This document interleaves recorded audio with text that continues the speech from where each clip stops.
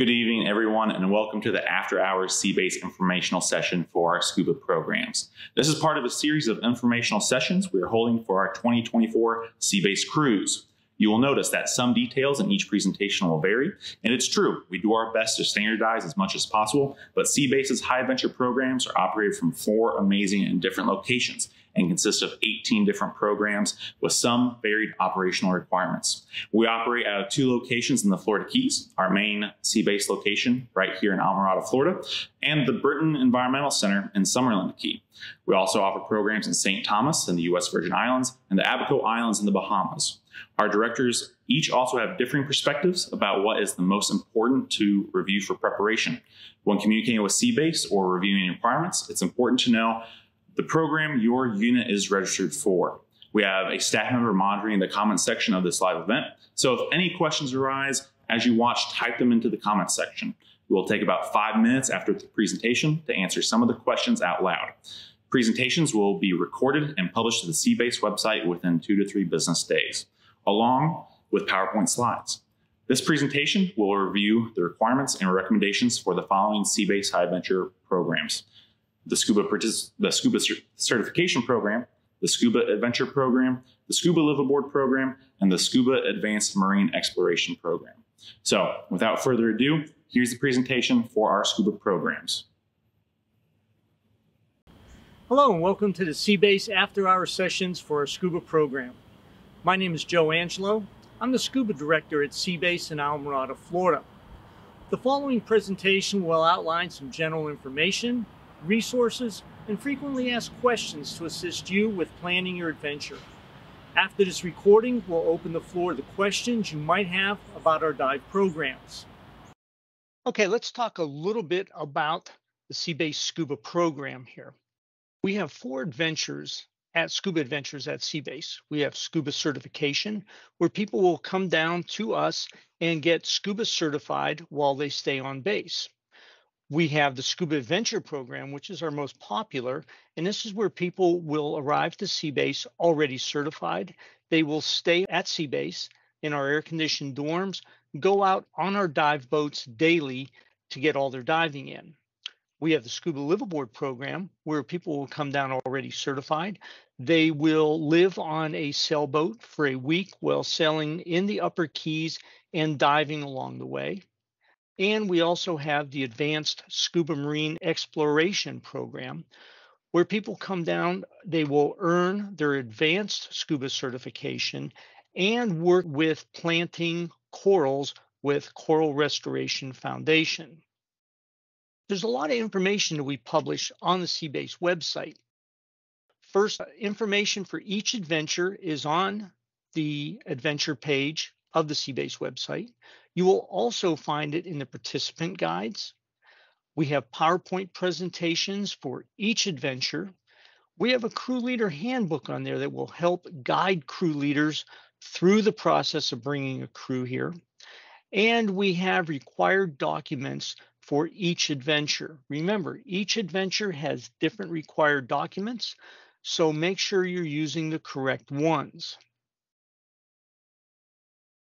On the adventure page for SCUBA Adventures, there's an expandable section covering each adventure. It covers the SCUBA Adventure, SCUBA Certification, SCUBA Liveaboard, and SCUBA Advanced Marine Exploration. It contains information and documents for each adventure, and it contains all the information to answer questions you may have about each adventure. We have the participant guide. This is found on our website under the resources section of the website. It contains information on each adventure. It talks about the medical restriction information, and again contains information to answer your questions. And it also has a lot of frequently asked questions regarding the SCUBA adventures.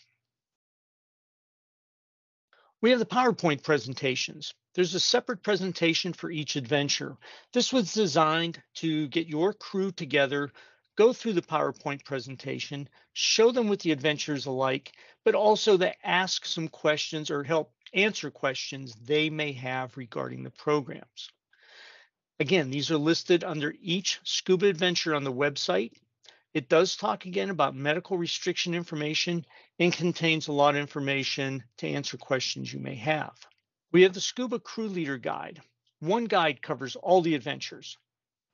It's listed under each SCUBA Adventure on the website, so no matter what adventure you're attending, you can just click on that PDF file. And again, we'll answer a lot of information and help guide the crew leader through the process of bringing a crew to Seabase. We have a required documents section. This is a little bit different than previous years. This year, we have put all the documents needed for each adventure into one PDF packet, and that is listed under each adventure. It contains a Seabase risk advisory. This is posted in other places on the website, but it will help guide you through any medical restrictions that we have for SCUBA programs at Seabase. This packet was also sent out to crew leaders in September. As far as medical documents, like I said before, they were emailed to all crew leaders that are on file for their particular adventure. It was sent out on September 11th of 23. In that packet, it was emailed to everybody. It is a crew leader sample documents to show the crew leaders what problems to look for on their documentation. It also had documents to be sent to each participant. Those documents were the Seabase Risk Advisory and required documents for each adventure. If you are a crew leader, please make sure to send that PDF packet to each participant or parent so they can get started on their documentation early. Remember, this is also found on the website.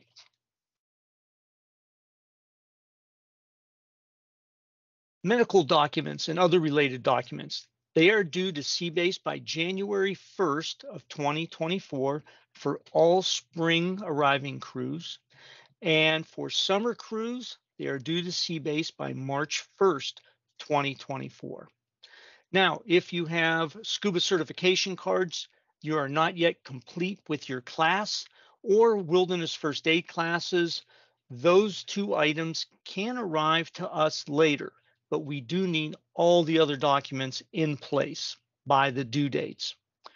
Review the documents prior to sending them to us. Make sure that everything is completed fully, that there are signatures on all the pages that need them, not only adult signatures, but youth signatures as well. We require the youth signatures because there's a lot of important information as divers they should know. So we ask the youth to sign that so they know what information is there to help make them better divers. Return this to Seabase as a crew packet. Please do not send them individually. Give them to your crew leader to send to us. Keep a copy of these documents for yourself and do not email the documents. Please send them either regular mail, priority mail, Federal Express, or UPS. You do not have to overnight them. Save the money doing that. Some common issues that we have with the documentations. The BSA Annual Medical and Health page, Part C, usually has issues that are not completed. They don't have like the height, the weight, the blood pressure, the pulse, information like that is missing. Maybe there's a doctor's signature that's missing. If you have a doctor signing this, please make sure that they sign it and date it. Any incorrect forms, by using the form packet that we have for each adventure, we'll make sure this does not happen. So use the ones that we sent to you or sent to your crew leader. The RSTC Diver Medical Questionnaire. This has to be completed by all divers. Whether it has all yeses or all nos or a mixture of it, it does need to be signed by a medical professional. Remember, for SCUBA certification programs, it needs to be signed by an MD or DO only. Incomplete, inaccurate, or missing forms will result in delays in your crew's clearance status. Remember, we have a lot of documents to go through. We have approximately 2,000 participants. We have to get through these documents in an orderly manner, so we need to have them in by the deadline date. Some miscellaneous items that need to be sent in addition to the documents. BSA adult leader trainings. We need these for all adults that are over 21 years of age. Youth protection, safe swim defense, safety afloat, and hazardous weather. Please do not send us documents that will be out of date by the arrival time of your crew. For those people that are 18 years of age but not yet 21, they will need to complete youth protection training. Remember, we need one wilderness first aid adult trained and one CPR certified adult. Wilderness first aid, if you have somebody that is like a doctor, a nurse, an EMT, paramedic, something like that, that training will suffice instead of wilderness first aid, but we will need to have documentation of those certifications. Also remember, you will need to submit a BSA unit swim classification. That's the BSA swim test. We will need that prior to your arrival also. We have a couple frequently asked questions that are common from people calling us or emailing us. Everybody needs a timing device of some type. It does not have to be a computer. It could be a watch, something that you could take underwater with you diving. It does not have to be an expensive watch. You could find these online for relatively inexpensive cost. You just need something that you can time your dives with. Every participant needs to have one. We use these so you could do your dive planning, know how long you're underwater, so you know how long you could safely stay underwater on all subsequent dives. Masks and snorkels, everybody needs to supply their own mask and snorkel. Sea-Base supplies all the other equipment, which would mean BCs, regulators, tanks, weights, fins. We supply all that. If you have your own equipment and you want to bring it, that's perfect. By all means, bring your own.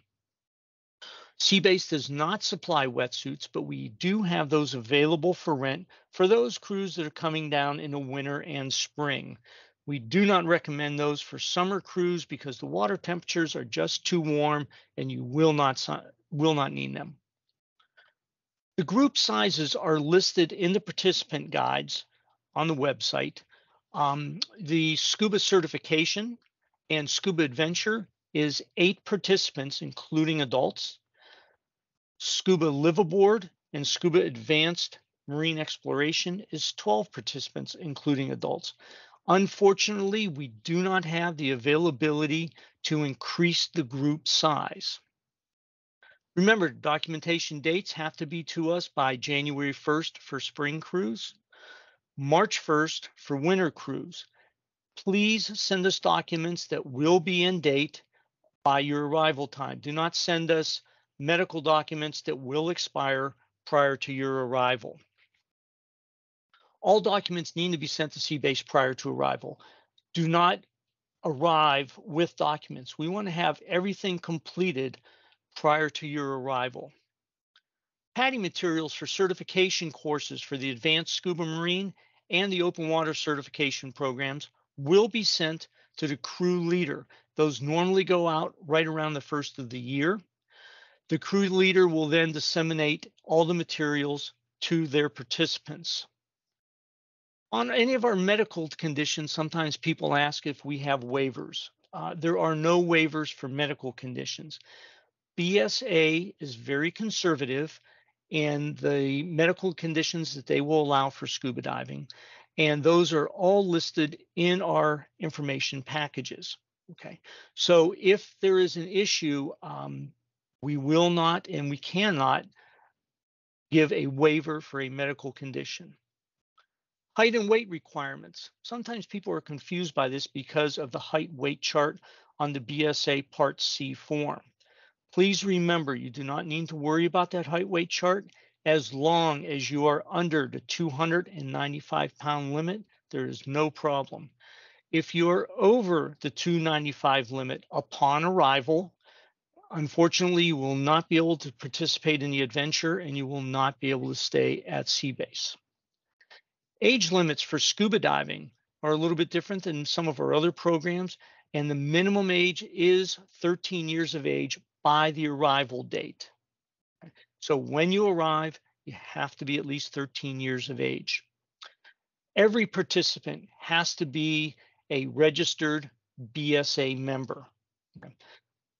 And early arrivals and late departures, unfortunately, we do not have the availability to have people arrive early or stay later. However, on our website, there's an area called Camp Jackson Sawyer.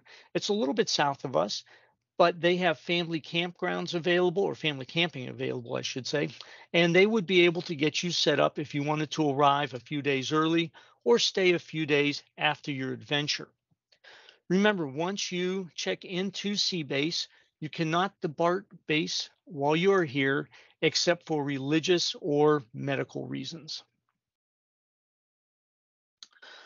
If you have any questions after you went through the information, feel free to contact myself, the SCUBA director. My email address is joe.angelo@scouting.org, or Natasha Angelo, the program office manager. Her email is natasha.angelo2@scouting.org. All right. Well, everyone, thank you for listening to the presentation for our SCUBA programs. Okay, we're now going to take a couple minutes and answer some of the questions that are popping up in the comments. My name is Ian Kessler. I'm the SCUBA Commissioner here at Sea-Base. I help oversee the day-to-day operations of the dive program. And you heard just now from Joe Angelo.